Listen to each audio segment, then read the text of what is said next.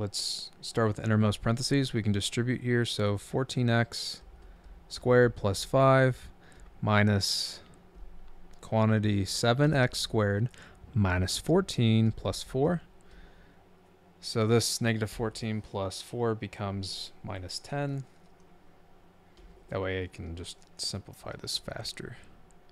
All right, so then 14x squared plus 5. Distribute the minus sign, so minus 7x squared plus 10. We end up with 14x squared. 7x squared, because 14x squared minus 7x squared is 7x squared. And then plus 5 plus 10 becomes plus 15. That's it. All right, hope this helped you out. Appreciate you watching this video. Have a great day.